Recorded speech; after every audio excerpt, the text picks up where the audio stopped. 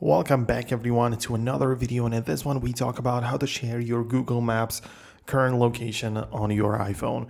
Before we begin, make sure you're subscribed and hit the thumbs up so you never miss videos like these in the future. Let's get into it. At first, what you gotta do is to make sure that the Google Maps has access to your precise location, right? So you get inside in here, right? So you go to all apps section within this, and in here just look up the Google Maps.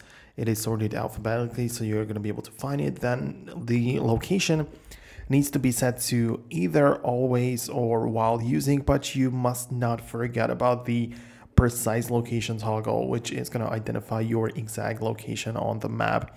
Once you do this, you're going to come back to the Maps application, and you're going to find that this is your current location in here. In order to share it, what you got to do is to tap on your circle in here, and this is my location right now. So I'm going to click on share, and in here I can share it with someone I have in my contacts, like Gmail, you know, with the Gmail accounts which I have for 1 hour, or set a specific time frame, or I might just turn on until I turn it off, right? So that's an option as well, right? So in case I want to stay still within the Google Maps like space, you know, only within the app and only Google contacts, I can choose it this way. But I might as well just export the location by clicking on more options.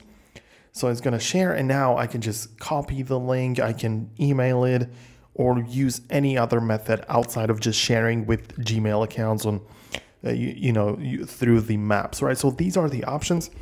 I would say that if you have a Gmail address of someone, use the previous one where you can just, of course, have them access to your location for an hour or so. But in case you just want to share a specific point on the map and only this one time, just click on more options and choose any of the methods to share it, right? So that's it.